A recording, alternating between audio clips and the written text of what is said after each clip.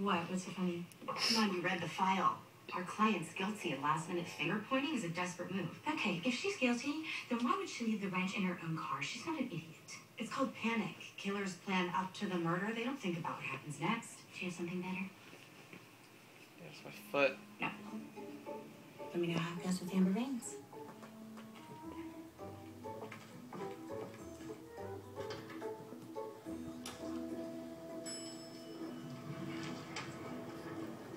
Jane.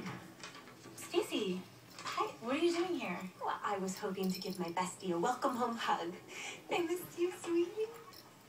Thanks. Yeah, you know what? Just really busy.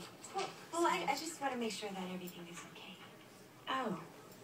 Oh, you're trying to figure out if I saw you, my best friend, kiss Grayson, and I once loved, and if that could possibly be the reason why I haven't been in touch. The answer is yes.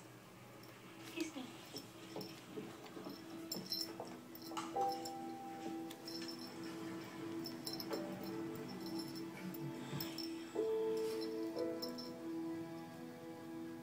I believe my wife is innocent.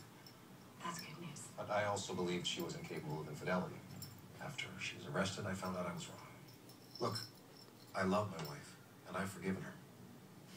But I don't think you should call me as a witness. Why is that? The night of the murder, I went to the gym. I was gone 2 hours.